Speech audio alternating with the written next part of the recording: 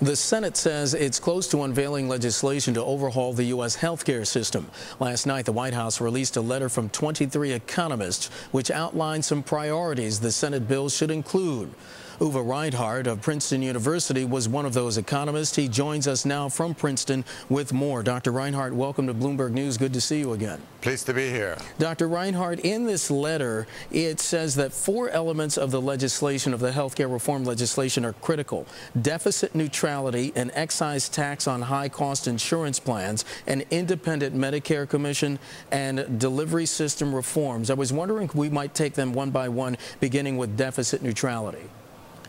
Well, I think the previous president passed a drug bill that'll add $1.2 trillion to the federal deficit in the coming decade. I think that is a very reckless way to finance health reform.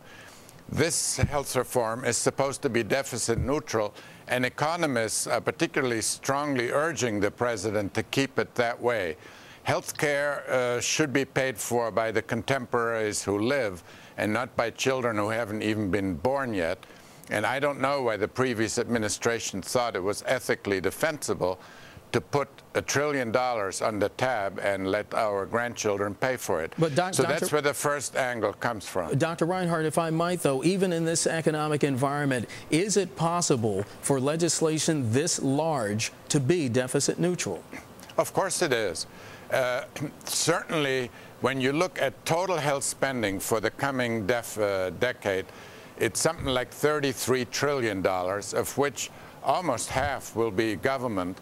And there ought to be a way to carve, say, $500 billion for the next 10 years out of the current health spending, which everyone admits is wasteful.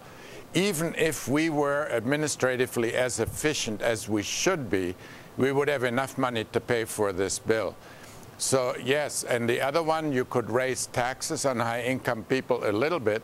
We are the least taxed nation in the OECD. Right.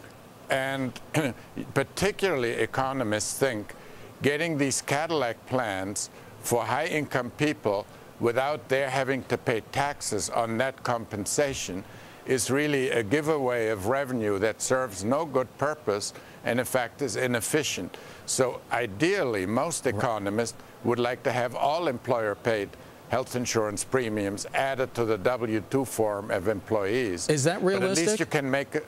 Well, that's not realistic politically.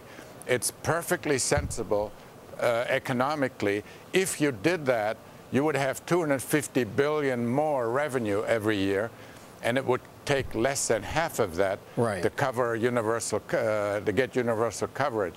Right. So economists have been begging for this for decades, and we should at least make a down payment on it.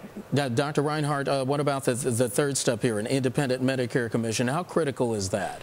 I think it's absolutely essential. Most other countries are moving that direction. Our Congress basically is a big bazaar that sells legislative favors in return for campaign financing. It'll be impossible ever to get a solid cost containment regime in place. For that, you need a commission of stakeholders. Hospitals, pharma, doctors, patients should all sit at the table and hash out a responsible plan for the future where everyone, yes, has to sacrifice a little, but it's for the good of the nation. And Dr. Reinhardt, the final one, delivery system reforms. That's something that has been called for by those who are actually criticizing the president's plan. It's this the sense that the system right now is overwhelmed, and that's one of the problems. The system isn't overwhelmed. The system is built like a bunch of silos where one silo doesn't know what the other one does. If you go to one doctor and he or she looks at you, and then go to another one, they don't share a common file on what is wrong with you. So I think we should have integrated health care. That's what we mean by systems delivery reform. The system isn't overwhelmed at all. This system could easily accommodate what health reform asks of it.